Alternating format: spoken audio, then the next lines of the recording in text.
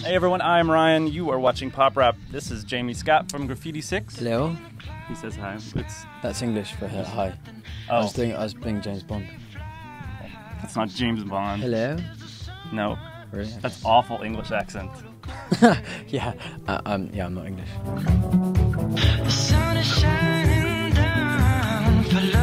Graffiti 6. Where did that name come from? After we had 4 or 5 songs in the studio, we didn't have a name, and we ended up getting a book and just closing our eyes and pointing to pages and words and pages and putting them together. My favourite one was Felix Beast, apart from Graffiti 6. Felix Beast. Felix Beast sort of sounds like a really mean drag queen.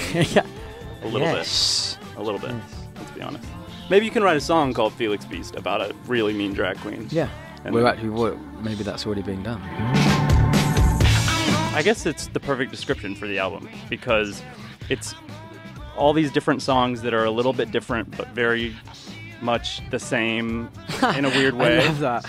That's one of the best ways to describe the album. All these songs are a little bit different but very much the same. I like that. I mean, that's awesome. That basically describes the album. You know, on day one when we wrote Staring to the Sun, we knew we were on something, but we didn't say this is what we're going to be doing for the next 10 years of our lives or whatever, you know. But I think that after we'd written 4 or 5 tracks, when we got our first sync with Staring to the Sun, we realised we were on something really cool and having so much fun. We did say, wait a minute, we need to get an album of this, you know, done. Tommy was heavily into, you know, people like Hendrix and was big into the old school hip hop scene, dance music, and I kind of came from a bit of my mum would listen to a lot of folk music, so that's kind of the music that I grew up on. Stop Mary, where did that song come from? Were you peeing? Was somebody like ordering Chinese food? Where did the... I was peeing whilst ordering Chinese food. Damn it!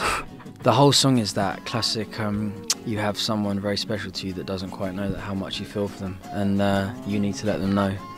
Okay. And it drives you crazy. Over You is probably one of 3 of the most personal tracks. You just get a feeling when you're playing something that something special happens, because you're going out to do a gig and you can't wait for that moment you get to perform it. So yeah. It's still about my ex-girlfriend, yeah. Yeah?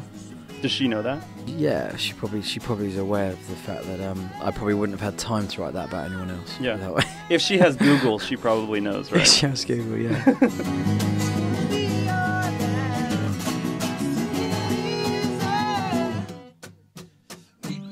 Have you written a lot for other people? I do write for other people. For instance, I wrote on the last Enrique Iglesias album with him. I wrote a single between him and Nicole Scherzinger. Where to next? Back to the UK to go and plot our next bit of conquering America. Wow.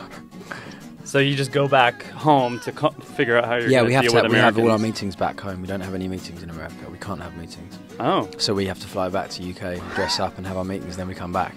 Hello there. Hi. Hey man. How's it going? Very good, thank you. Yeah? Just had a pretzel.